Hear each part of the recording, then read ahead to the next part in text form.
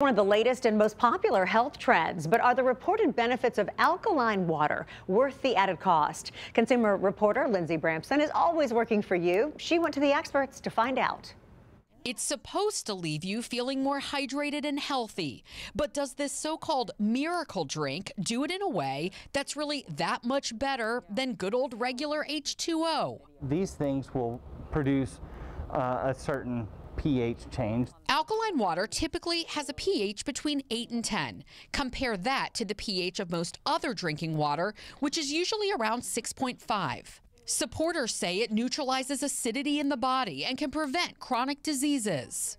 But it's also more expensive. For example, this 6-pack of alkaline water at Kroger will cost you $10.99. That's for 6 bottles of water. Or you can get a case of 32 bottles of Kroger water for under $4.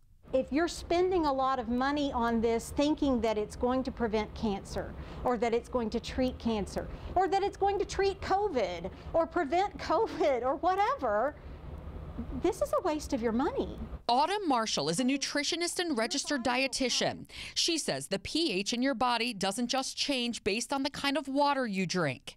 Your kidneys and your lungs are in charge of that. 1 squirt of tap water in here. With the help of a chemistry professor, we tested the pH in several different kinds of water. And while the alkaline water we tested did in fact show pH levels above 9, exactly what's advertised on the bottles, in terms of it really making a difference to your body. Are there health benefits to buying this kind of water? Hydration is the benefit, but that's also the benefit of this one. It's also the benefit of tap water. Marshall says it's more about sales, and there's no science backing up any of these claims. If you want hydration, you can get it for 96 cents a gallon. You have paid more money to get something that has a higher pH, which then your body is going to adjust back down to neutral. Here's the bottom line. According to the experts, this alkaline water isn't really giving you the health benefits you're probably looking for if you're buying it.